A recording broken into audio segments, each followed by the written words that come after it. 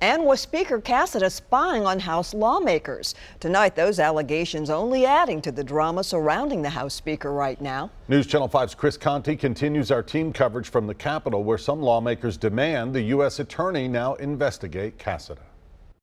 And Rory, House Democrats held nothing back today. They say that if Glen Casada was secretly recording meetings without anyone's consent, that he committed a felony. They were so furious that they sent this letter to the Attorney General in Nashville asking him to investigate. And that was not the only bizarre development from outside the Speaker's office today.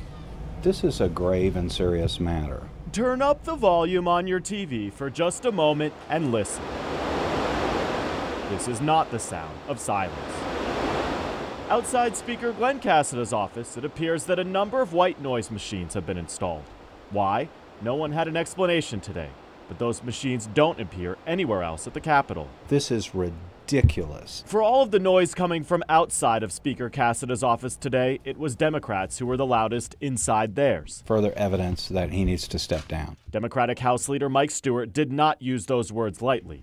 He was concerned over reports which surfaced last night indicating Speaker Casada has been accessing cameras and microphones inside House committee rooms at an apparent attempt at spying on private meetings. This building better be a place where people can have private conversations without being spied on as if they're in Russia. Democrats went further, saying that if this happened, it constitutes a felony.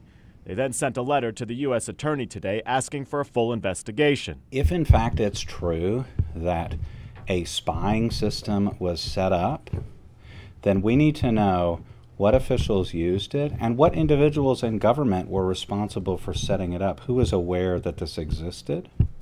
Did anyone question it? All adding to the noise that seems to be permeating the Capitol right now.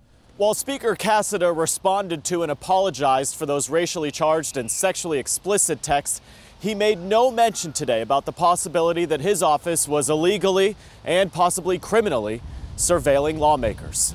At the Capitol this evening, Chris Conti, News Channel 5.